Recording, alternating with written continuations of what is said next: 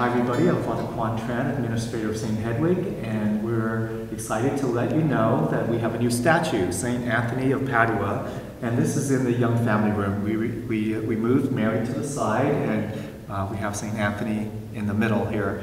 And with me is Cathy Hughes and Barbara Rosenberger, and they are the donors of the statue. So Cathy and Barbara, can you just tell us a little bit about your devotion to St. Anthony? Well, St. Anthony is the saint of lost everything. And no matter what I lose and I pray to him, he always helps me find it. Sometimes he takes longer than other times.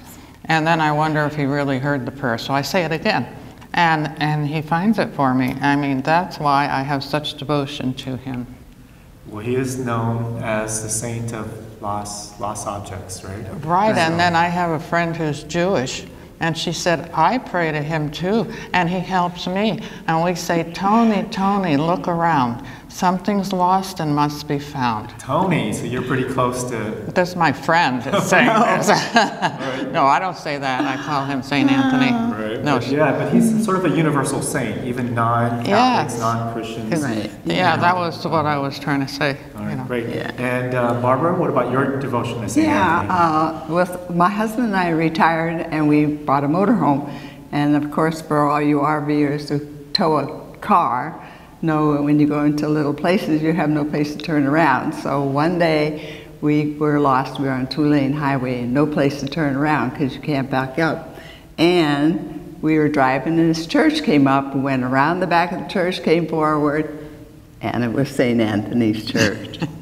So, and not only that, other things that we lose, you know, we just ask St. Anthony for all the time.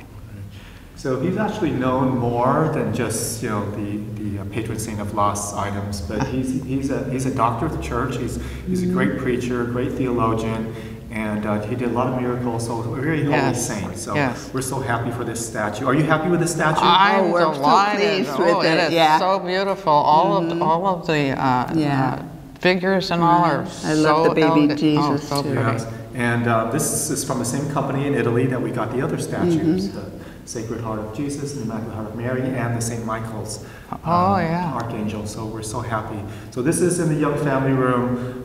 It should be stable. Please come and check it out and invoke St. Anthony to intercede for us. And he never fails, right, ladies? That's right. It might take him longer, but he will do it. Right. He will do it. Just have faith. Yeah. All right. God bless. Bye. Thank you. Thank you very much.